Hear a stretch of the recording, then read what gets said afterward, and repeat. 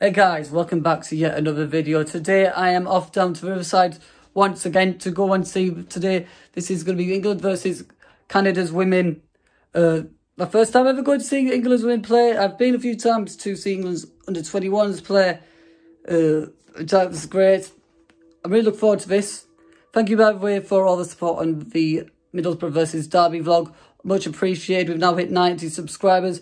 At the time of recording this, I believe it was 381 views that the video had.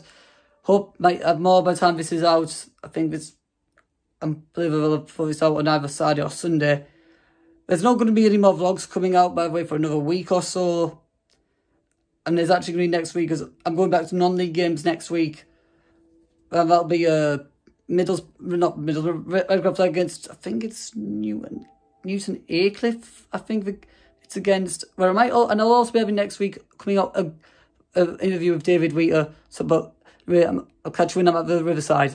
Right guys, I'm at the ground right now, just for the game.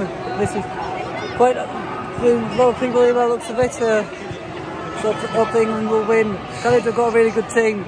And we'll have to see what happens.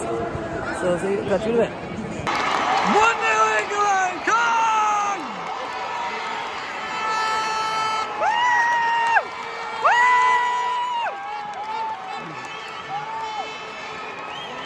It's half time now, it's 1-0 to England at half time. A goal from Millie Bright has put us 1-0 up. A good first half.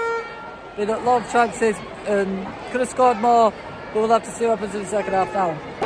It's 1-1 now. Canada just scored. There's a mistake from us, and the number 8's just made it 1-1. Not happy at all. It is group stage this. Not sure if you can hear me. But Janine Becky is the one that scored it. I believe she plays for Chelsea. Yeah, this is group stage. So this is the second of 6 matches. Canada, Spain and Germany are also in this. All games are on ITV4. Let's see what happens next in this one though.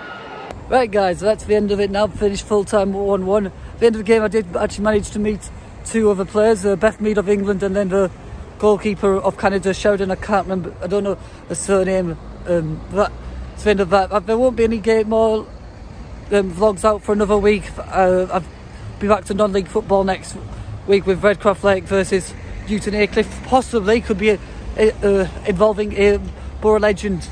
So stay tuned to that.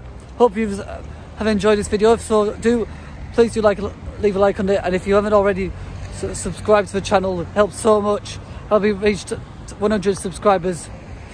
Until next time, goodbye.